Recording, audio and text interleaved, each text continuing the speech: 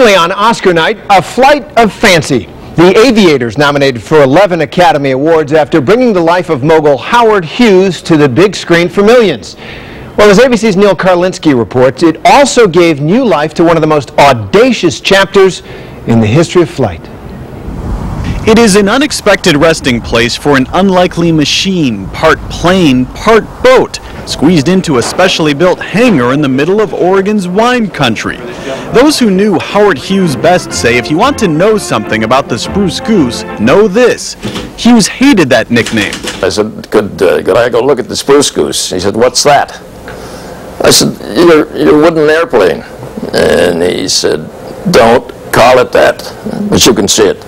I mean, here it is, 25 miles per hour. Today, the flying boat, as Hughes called it, is enjoying its greatest resurgence in decades. I didn't even know they had this plane like this until I saw the movie. It was half a century ago the world caught its first glimpse of the giant plane with wings longer than a football field.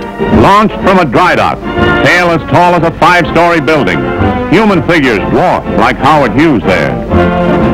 Critics who predicted the oversized seaplane would never get into the air were stunned when in 1947 it flew a little over a mile. And he lifted the greatest load of aircraft that ever flew. The Spruce Goose would never fly again. Hughes spent the next 30 years tinkering with it. His innovations in steering hydraulics and fire suppression were pioneering. This airplane, although it only flew once, has had an amazing contribution to aviation as a whole. And although it's called the Spruce Goose, it is really made mostly from birch. At the time, metal was needed for planes built to fight World War II. This lever is wood.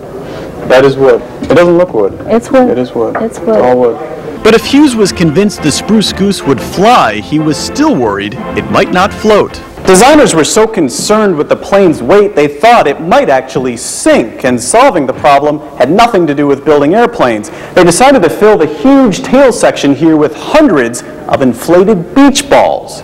Strange yet inventive, like the man who built it. Neil Karlinski, ABC News, McMinnville, Oregon. The stuff that dreams are made on, you might call it.